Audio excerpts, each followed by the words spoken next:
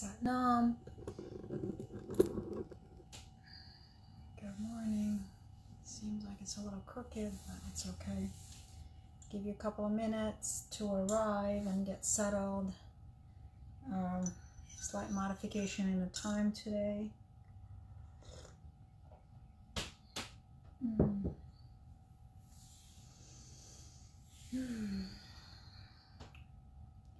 Just making sure we have good connection. Waiting for my little hearts to appear.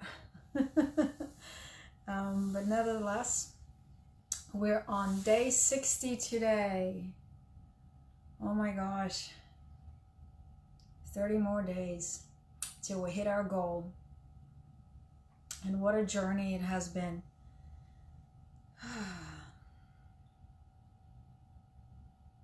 Not easy, but so worth it. So worth it. Yeah, we're still climbing uphill. There is gonna be resistance for some, not for all. And it's really, I feel, is your approach to how you look at this practice. If it triggers you, if you're resisting, look into that. Look into it. Why?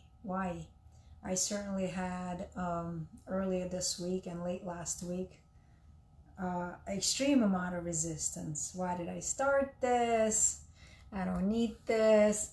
I have so much going on. How am I gonna keep up?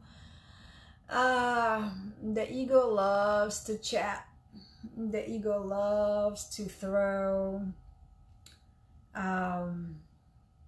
things at you. It loves to bring up crap from the past. And it loves to magnify things that are seemingly small. It makes them really big. And so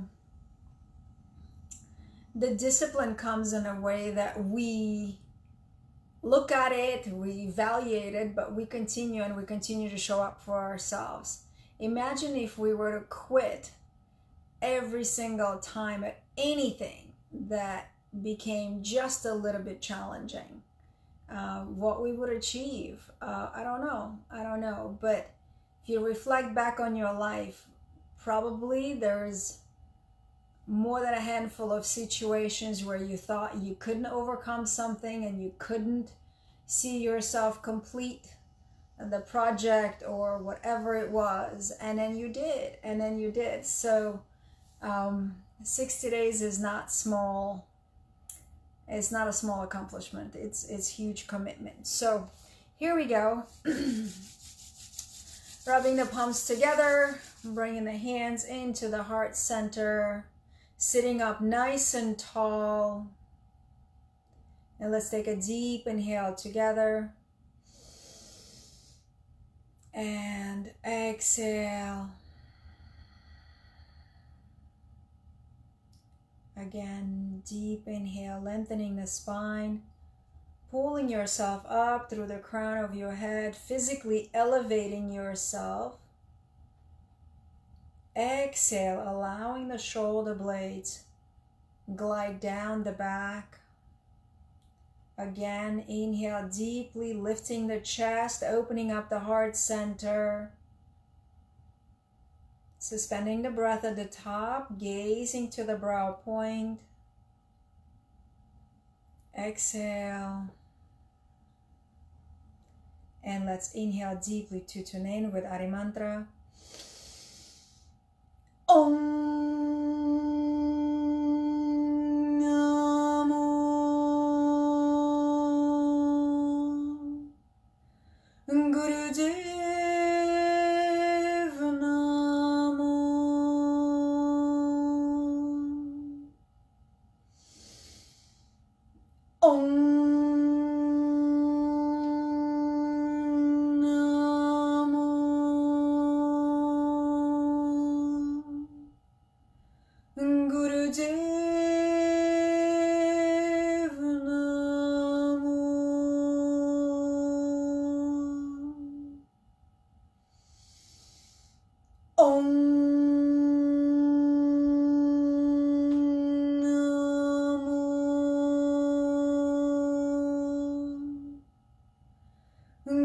Namo.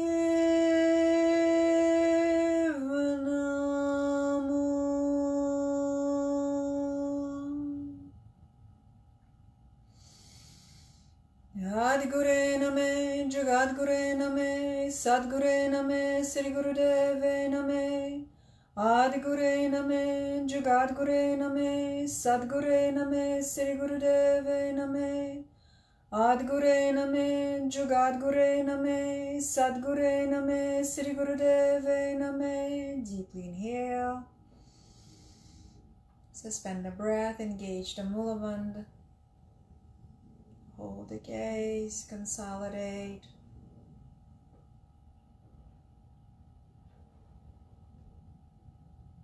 And exhale and relax. Okay, so fists of anger. Nothing has changed in terms of how we're doing it, except that I like to do it now on the heels. I've tried it a couple of times.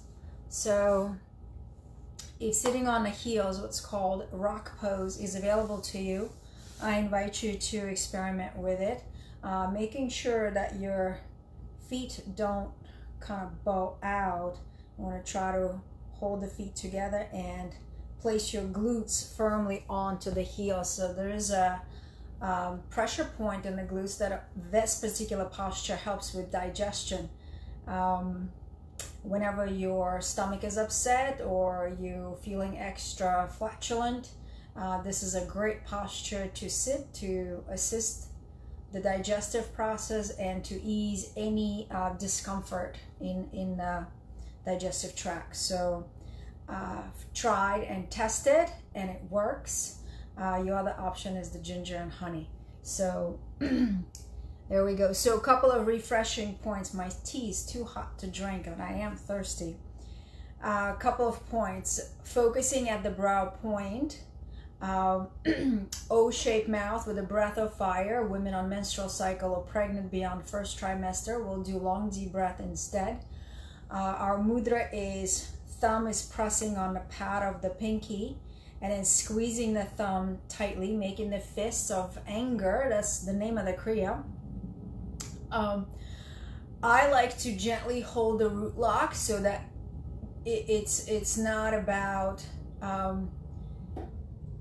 to me, it's just my way of being present in my body. I don't typically drift off out. I don't have the out-of-body experience during my meditation and kriyas, but holding the gentle root lock is making it so much more potent, I feel. So I invite you to try that for yourself and see if that's doable for you.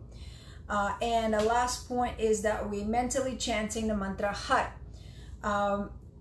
Every punch back is Har, Har. So as you're doing it, Har, Har, Har, Har. And at the same time, pulsing the navel in with the breath. So as you exhale, you're pulling the navel in as if somebody just punched you in the stomach and you're kind of gasping for it, right? That's what happens. You're deflating. It's up to you. The speed of the arm movements, okay? You might have noticed that I vary my speed. Sometimes I go slow, sometimes I go a little faster. And that's all part of my own experimentation that I do. Just to see what it would do. It's kind of like tuning the instrument. If this is the instrument, we gotta find how tight or how much looser we need to get our string. So I'm playing around with it constantly and never getting to it in a place of like, I already know it, this is how I do it. Every day I try to find a new way to do it, or to do it better, or to change things up. And I feel, for me, that provides an enrichment to the practice and I don't get bored. As a Gemini, it's really easy for me to get bored, and that's my own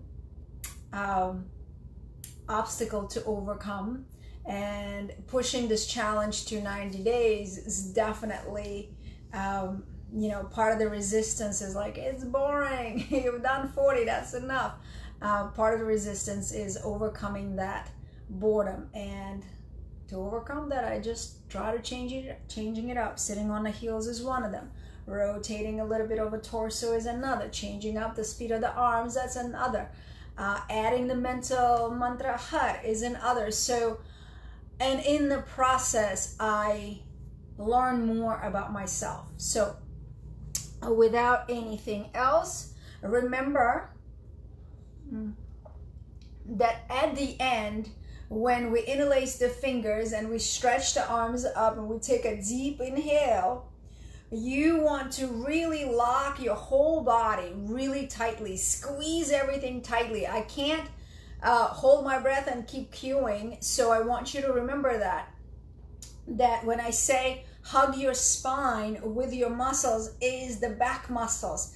Tighten up the shoulder blades, pinch them together, squeeze the abs, squeeze the glutes, but don't shrug the shoulders up. Okay, the shoulders got to remain down, and you're pulling through the crown of your head, lengthening the spine. So it is the idea, the way I understand it, is that we're moving the energy from the root lock up to the crown, circulating. And when we exhale, it's a powerful exhale, like a cannon breath. What it's called, cannon breath out.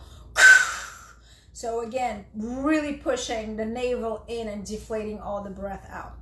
Okay, I think I've touched on everything. So just a refresher for everyone, and myself included. And here we go. We're going to establish the breath first. Get your mudra ready for expression and release. O-shaped mouth. And begin.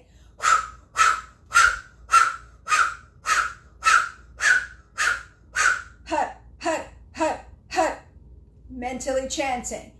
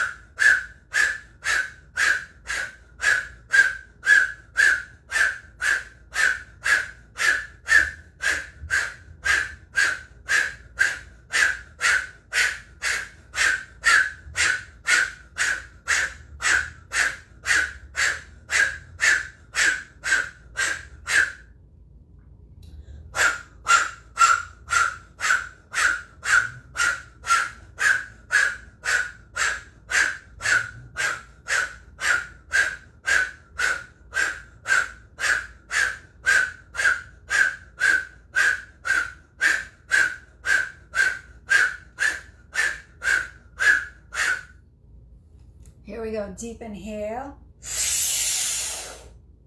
Lock it up. Stretch up.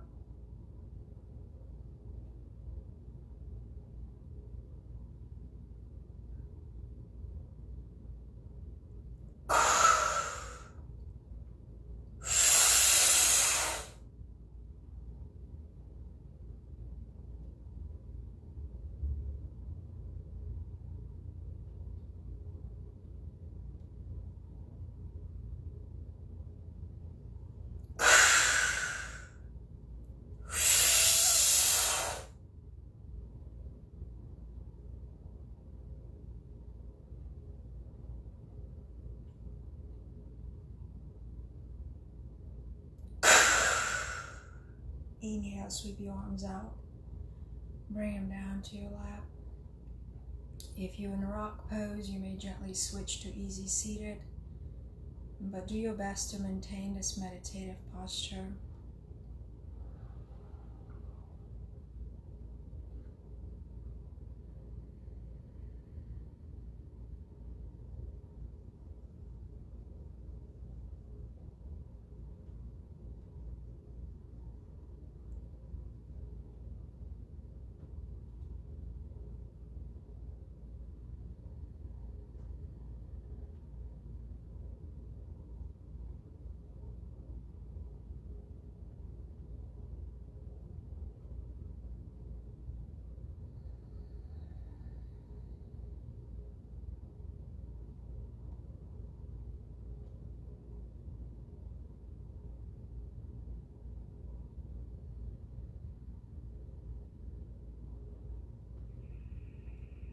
Let's take a deep inhale,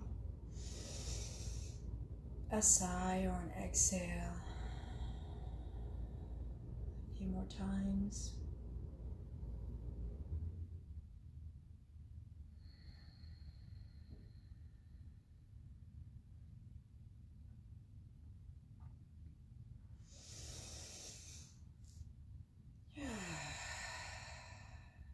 When you're ready, you may gently open your eyes and take a little bit of water. I have noticed about myself that I can't, I prefer not to sigh out because it sounds like a moan.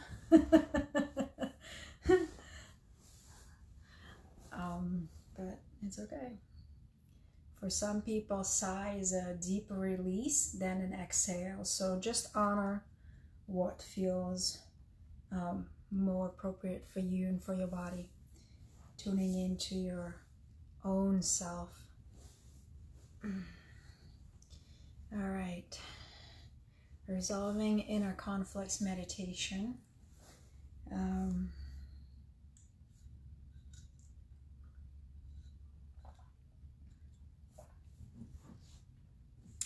What are inner conflicts? Is those things that you keep secret, those things that you keep hidden, your hidden aspects, and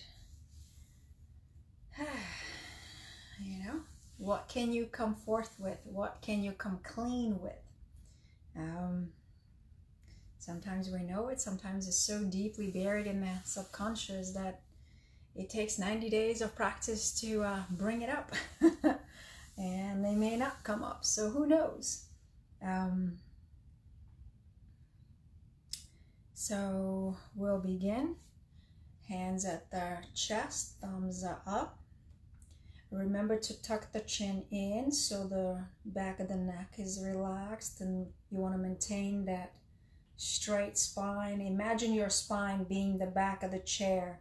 Are you sitting on your throne? Heart is open. Let's take a deep inhale and exhale. Beginning our breathing cycle, inhaling slowly and deeply for 5 counts, gazing to the brow point or eyelids closed, 9/10. Exhaling for 5 counts, pushing all the breath out. And then keeping the breath out for 15 counts, staying in the total stillness with relaxed diaphragm and relaxed abdominal muscles, and continuously pulling and elevating through the crown of the head. Continuing the cycle on your own.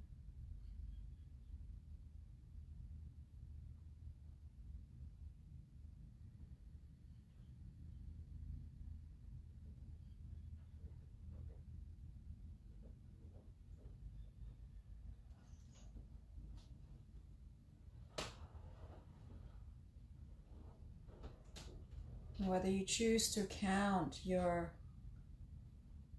breaths or feeling more into the flow, creating a bigger space between the inhales. It's totally up to you.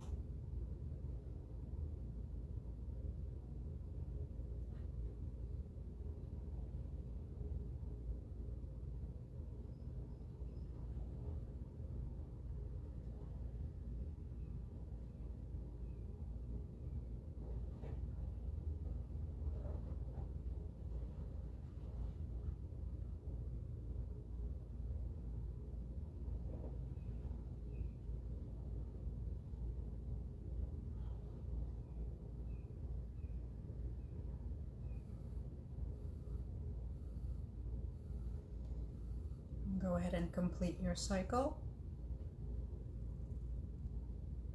And take a deep inhale. And exhale.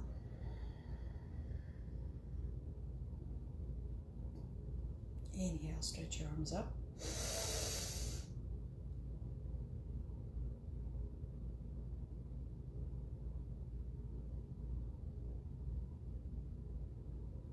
Exhale. One more time, deep inhale with the root log. Shake the arms.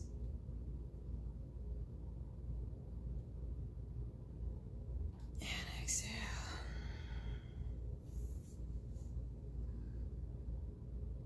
Stay in the space, go within.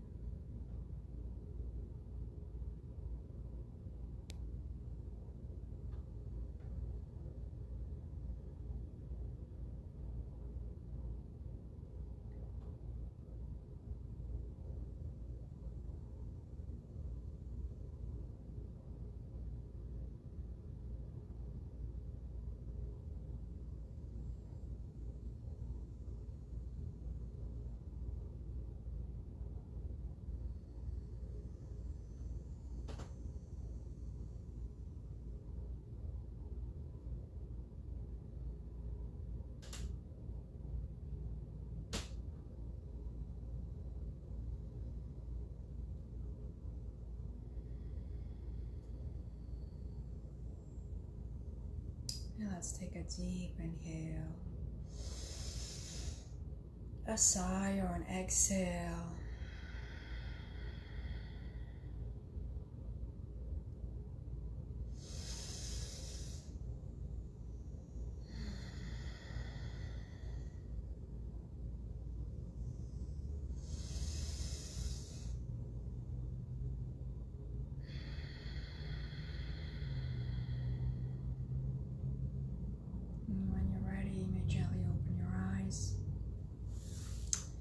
Take a little bit of water if you need to. So here we are with day 60 completed. Just wanted to remind you that if by some chance, because I have a little bit of unpredictability coming my way in my life, if for any reason I am not able to connect or do a Facebook Live, please feel free to watch any past days videos and do your practice. Likewise, the YouTube channel, I'm uploading daily the videos from Facebook, and if I miss, I'm just protecting myself, but I'm trying to be very diligent about it.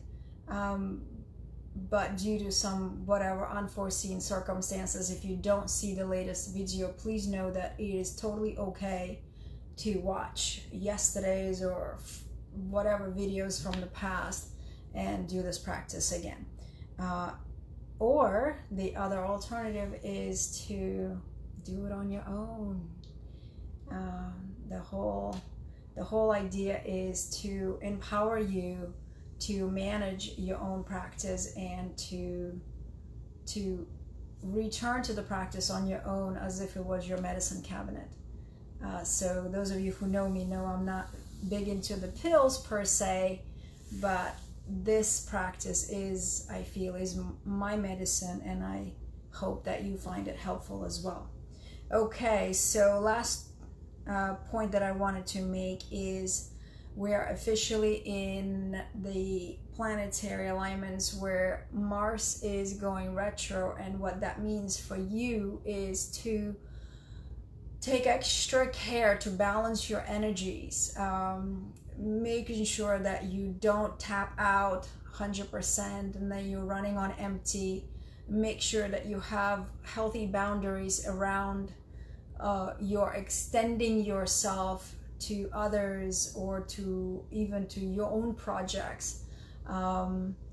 Create space where you could just be. And as I was sharing with my client yesterday, the you time, the me time is not going to a pool party or to the beach with your friends, because that's not you time. it's still a social, you're still in an energetic pool with other auras and other people intermingling. So balancing your energies happens when you are by yourself in your space without any external stimuli. No TV, Netflix, no bottle of wine. That's not me time. Me time is you sitting with you in silence. If you'd like, you could also do that in nature. So this will be very important to do in the months to come. Mars is in retrograde until November 13th.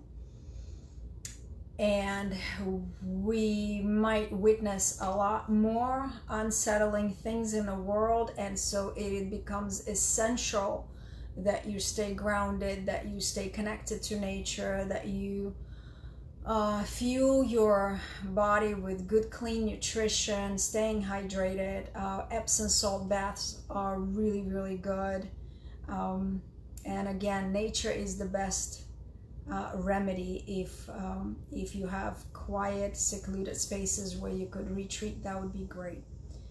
And then there will be an overlap period with Mercury retrograde and Mars retrograde. And so they say God help us, but I say we have to help us. We have to help ourselves. So that's all I wanted to share with you for today. Let's bring our practice to conclusion with sealing it with Sat Nam. Truth is my identity. Deep breath in first. Exhale. And inhale. Sat Nam. Sat Nam. Thank you so much for tuning in, for joining, for being flexible. I wish you a wonderful rest of the day. I'll see you tomorrow.